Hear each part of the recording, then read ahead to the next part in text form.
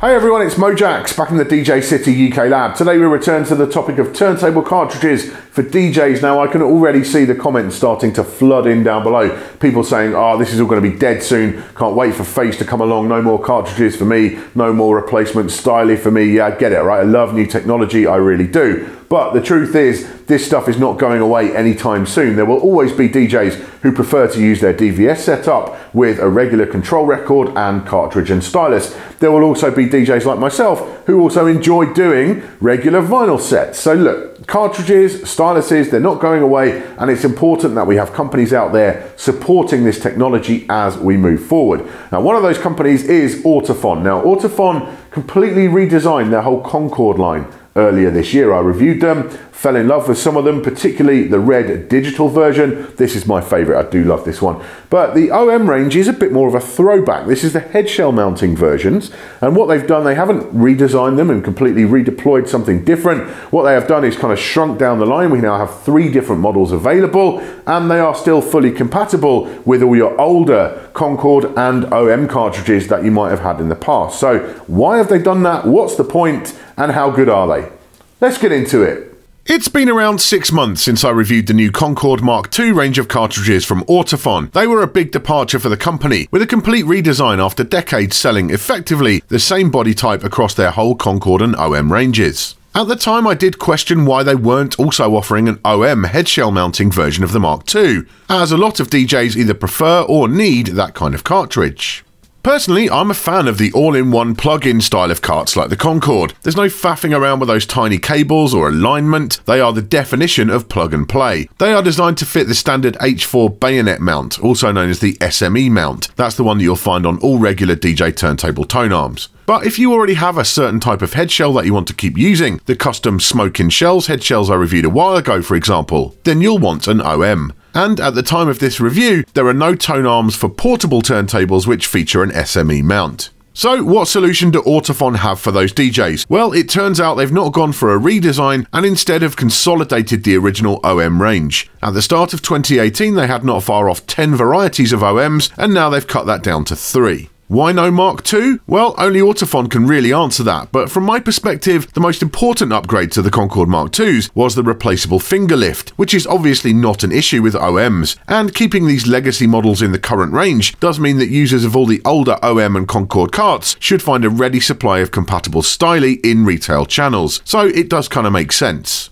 At the lower end, they have the OM Pro S. I remember when I worked in DJ gear retail nearly 20 years ago, the OM Pro S was the standard cart we would supply with all the turntables we sold, and for good reason. It's a real all-rounder, offering decent tracking performance and excellent crisp sound quality for the price. It has a recommended tracking force of 4 grams, frequency response of 20 Hz to 18 kHz, and street price is around about $50 for the cartridge and stylus without a head shell. Output voltage is 5 millivolts, by no means the loudest, but still perfectly good for both DVS and regular vinyl use. I've owned a bunch of Pro S carts over the years, both OMs and Concords, and I've always found them to be reliable performers. They're durable too, taking plenty of abuse before you eventually need to replace the stylus. A quick side note on the head shells that you're seeing here. They are the SH4s, which Ortofon sent me as they're offering all of these OM carts pre-mounted on them. That adds around $30 to the price of each, with the OM Pro S pre-mounted, for example, selling at around $80. I suspect a lot of you will be older heads like me who are suspicious of any head shell which doesn't look exactly like the Technics one, but actually I've found myself really digging the HS4. It's nice and stiff, which helps the sound quality, and the finger lift is quite a lot higher than on a Technics shell, which makes queuing records a simpler affair if you're clumsy or drunk. The flat, open design also makes fiddling with the cables a little bit easier too. My guess is that the majority of people buying OMs won't be looking for a head shell too, and if they were, I'd really suggest they just buy Concords, but if you are, then the SH4 is an excellent choice.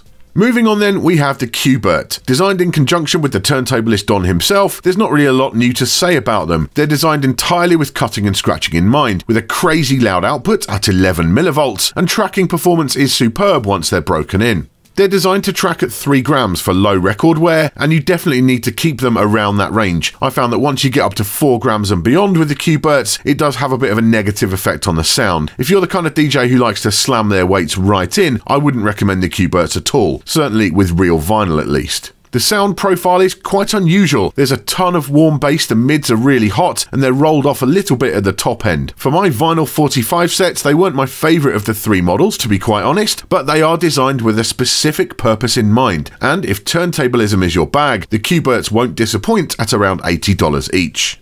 Finally, we have the Scratch. Formerly available in a bright neon pink colour, Ortofon have now switched that out for white with blue accents. I've got nothing against a bit of hot pink, but the old colour scheme really didn't match with anything else on the market, so I think the new look is a definite improvement. They track at 4 grams, have a pretty loud 7mV output, and on paper have the most limited sound of the three models with a frequency response of 20Hz to 15kHz. That might be down to the reinforced suspension, which I suspect makes them a little bit less compliant than the other models, but does certainly help with tracking performance, which is superb. I was never a huge fan of the sound of the Scratch in the past, but if memory serves, I was mostly playing house with them at the time, and the type of music you play will definitely have an impact on how you feel about a cartridge. But doing 45 sets with these today, spinning hip hop, funk and reggae, I got on with the sound profile much better. Lots of bass, clean top end, and not too much of a boost in the mids. Overall, at around $70 per cart, they're a great choice if you need a balance between top-notch tracking and a nice, well-rounded sound, and they're the best of the three models for DVS use, in my opinion.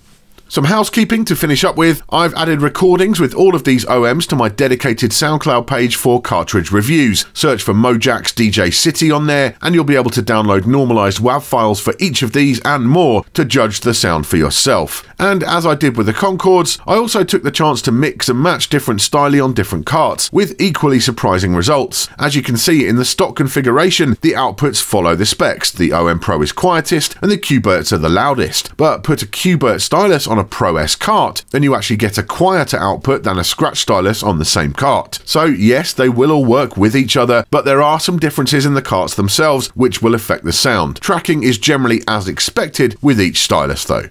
So there you go, a good look at the Ortofon OM range of cartridges as it stands at the end of 2018. Truth is, I've kind of moved on. I've really fallen in love with the Concord Mark IIs, in particular here, the red digital one. For me, the sound quality, tracking, performance, output volume, everything is just perfect.